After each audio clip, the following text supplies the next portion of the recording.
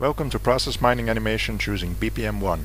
In under 10 minutes I'll show you the kind of animations you can create using the BPM 1 tool suite by Palasatina. So let's take a closer look at the animation that's been created by the process mining. First of all, you have the process model, and the process model consists of activities, and they're all connected in ways that were actually found, of activities that were found to be connected in a log file. It starts all with this first activity, and you know it's the first activity because it has the two little green dots in the activity object. In the same token, you can find the last activity, the final one, by the two little red dots in the bottom of the activity object.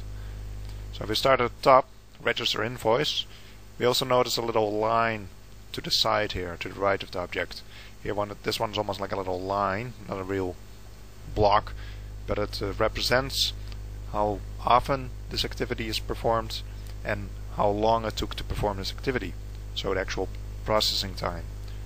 The width is how often it's performed, and the height is how long it took, and those times are relative. So if I look at another one, like check invoice, you can see it's a rather short line.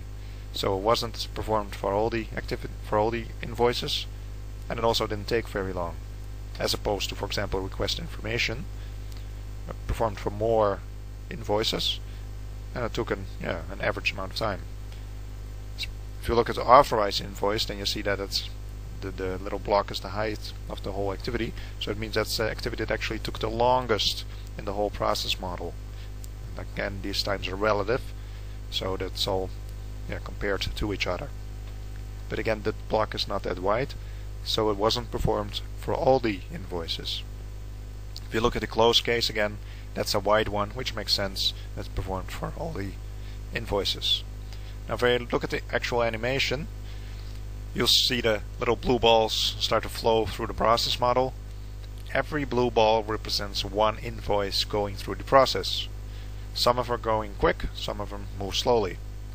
And those are times that are actually taken from the log file. So it's basically a visual representation of what happened during this time period. And the time period you can actually see here in the lower right.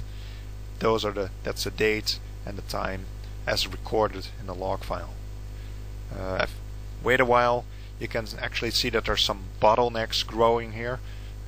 Bottlenecks, though, they're just big queues of little blue balls. So apparently it takes a while before, in this case, it can go from deadline alert to authorize invoice, or from request information to authorize invoice. In either case, authorized invoice seems to be a bottleneck. There might be a very good explanation for that. Maybe only certain people are authorized to perform that step. So let's take the analysis one step further. We can do that using the BPM 1 process mining module. This module allows us to do mining of additional parameters that might be available in the log file.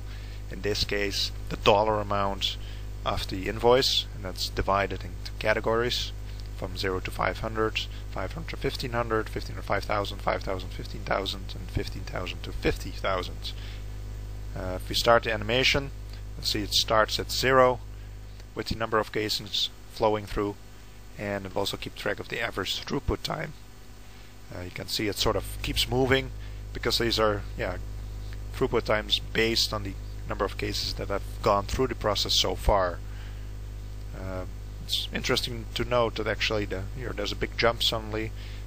Apparently there was one particular invoice in this category that took a very long time to process.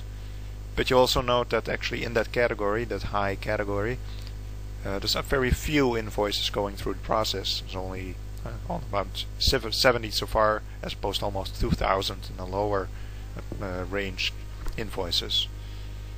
If we actually stop the animation for a minute, we can try to see if there's a bottlenecks for certain categories. But if you look at you see all kinds of colors balls here, so it means that it's not just one amount category causing the bottleneck. For example, if we were just seeing red balls here, that would mean that in this category amount 5,000 to 15,000 there might be a problem authorizing the invoices. But that's not the case. It's just in general for all the invoices that there's a bottleneck in authorized invoice.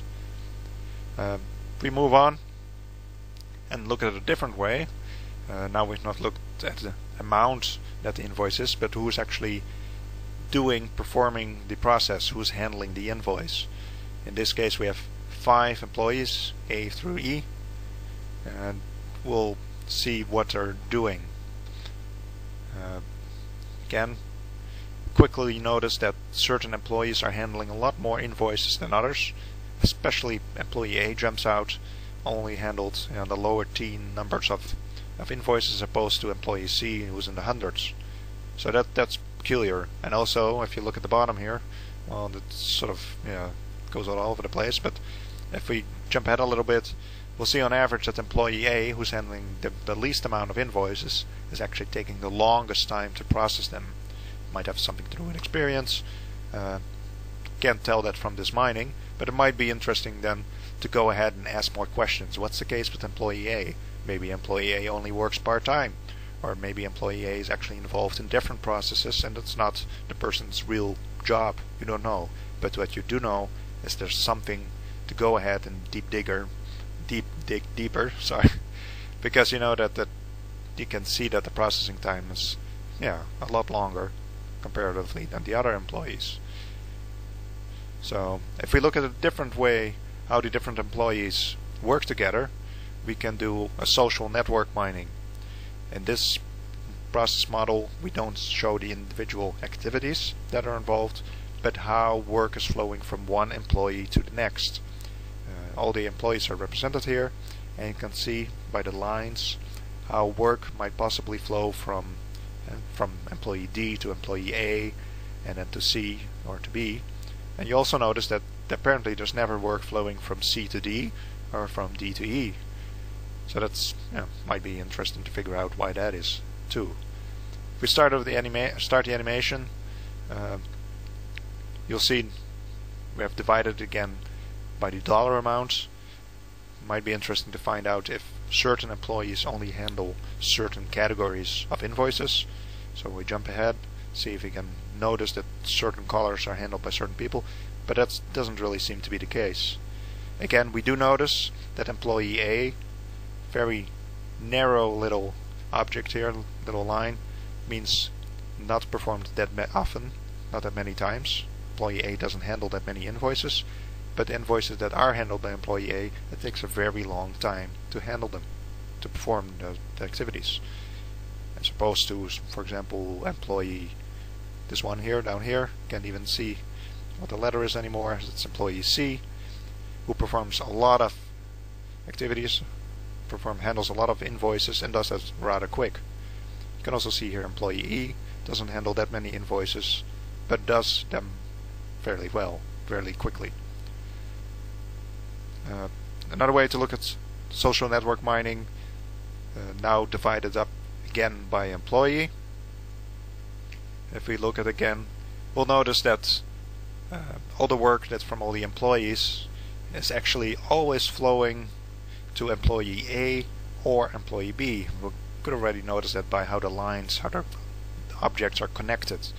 Again, in this case there's a simple explanation for that.